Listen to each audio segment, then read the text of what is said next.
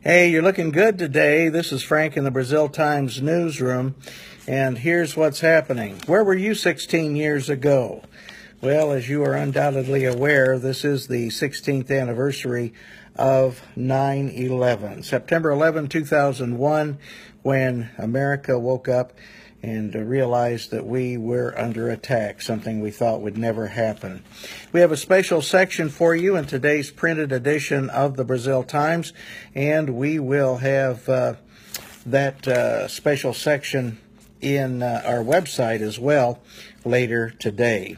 Now, at 9 o'clock this morning, the city of Brazil is celebrating, or I should say memorializing, 9/11, not celebrating by any means, but memorializing 9/11 at Forest Park at the Cow Palace. There's going to be a special program with music and speakers, and that starts at 9 o'clock this morning in Forest Park at the pavilion. In today's edition of the Brazil Times, two concerned citizens helped lead to the arrest of a Vigo County man on felony charges after an altercation with police. We need the public to report more incidents like this, said Clay City Police Chief Terry Skaggs, who responded to the report of a man tweaking out in a truck at the Dollar General parking lot in Clay City on Friday morning. That person had a medical background, was able to recognize the signal and symptoms, and reported the potentially dangerous situation. The man was identified, that is, the man who was acting strange was identified as Curtis A. Wilson, age 29, of Terre Haute. Also, over the weekend on Saturday, the Fishing Fun Day took place out at Craig Park, as it has for many years now, and we have a report about that. I love this quote from Jack Elder. Jack has provided the bait, and this year he provided some poles for the children to use who didn't have fishing poles, and he just said, "I like to see kids fish," he said. So that's a wonderful thing. Hey, we're glad to see Victoria Hill here today, and we're glad to see all you folks who are joining us live or by Memorex, by recorded video today. Also, on Saturday, there was the Nature Day at the fairgrounds, at the Clay County 4-H Fairgrounds, and we have a couple pictures of young people who participated in that. All kinds of things going on there this weekend. It was very, very interesting. Jeff Pell said it had been about 5 years ago that they started the Nature Day out there at the fairgrounds, and it seemed like it was very well attended this year. Guys Who Give are offering reduced cost memberships. Guys Who Give Clay County has announced a reduced cost membership to entice men 40 and under to get interested in philanthropy. The group, coordinated by the Clay County Community Foundation, was formed in 2016. For the reduced cost membership, the member must be 40 years of age or younger and commit to donating a total of $250 per year of membership. The first $50 is used to support an endowment fund within the Clay County Community Foundation. And so that's pretty cool that's going on.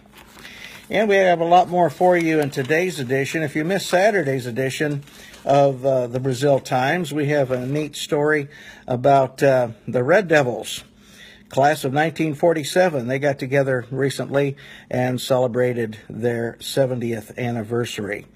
And that was a neat thing. There was only about 8 members that showed up for that with their spouses. Many of them had spouses with them, but nevertheless, they have a lot to offer our generation. Chris Pestoff's here. Hi, Chris. Glad to see you. Bob Sonnenfeld and Ann Bradshaw. Glad to see you folks this morning, too. And let's see, also, as we told you, the city is planning a 9/11 memorial program. That's going to be held this morning at 9 a.m.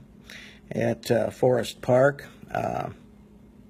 And the Clay County Commissioners are holding a special meeting Wednesday at 10 a.m. in the Commissioners' Courtroom in the courthouse. The purpose of the meeting is to present a grant to the Rain Committee. The committee has been working on a replacement for the Orange Building in Clay City. Hey, there's Evelyn Brown. Glad to see you today, Evelyn. Mike Braun, the Indiana State House of Representatives District 63 representative, will be the guest speaker at the 7 p.m. September 18 Clay County Republican Club meeting.